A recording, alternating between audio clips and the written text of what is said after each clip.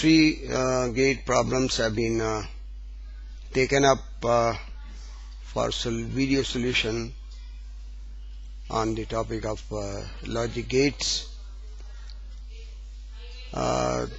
These are of the years 2010, 1995 and 2014. So we start with the first problem, that is of gate 2010, and it is a 1 mark. So on logic gates, says match the logic gates in the column A with their equivalents in column B.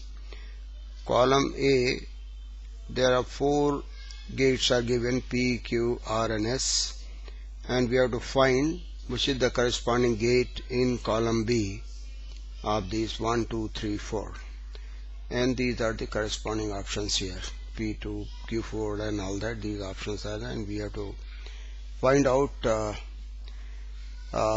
which gate corresponds to which gate on the right hand side.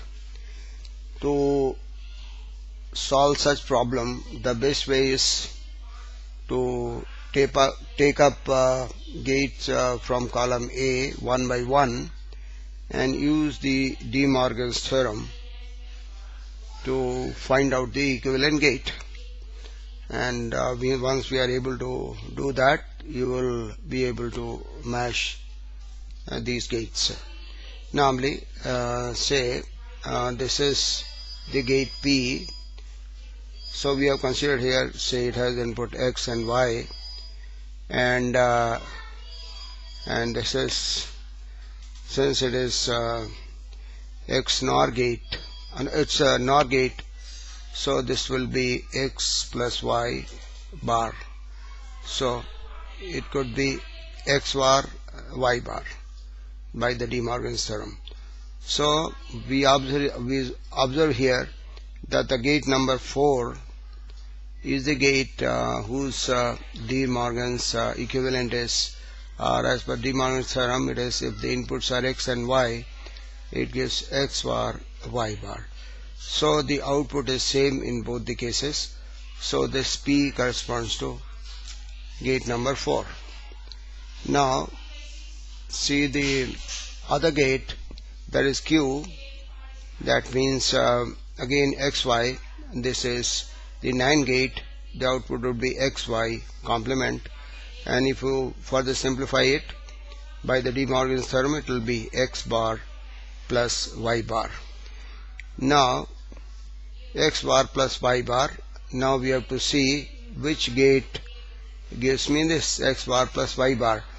You can observe that the gate number 2 will give me, if X is applied at the input Y, this would be X complement, Y complements R, so it will give me XR Y bar. Okay, so this is number 2. Now we see gate number 3, that's R. This Y I have XY, this is XR gate, X exclusive or Y. Now this is here X, there is a bubble here at the input, and this is Y is directly connected, so you'll get here X bar because of the bubble, X bar